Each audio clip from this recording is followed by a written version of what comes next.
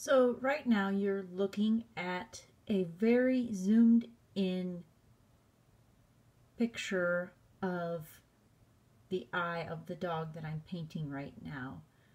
It's zoomed in so far that you can see individual pixels, which is great when I'm painting because, well, I wanted to tell you, I have this zoomed in to 1200%. So it's 1200% larger than it should be. So it is huge. I'll back out a little bit so you can kind of see how big it is on my 27-inch computer screen. So when I'm sitting down in my chair painting at the easel, I can see the exact areas of where light meets dark and get the details that I'm wanting to capture in the portrait.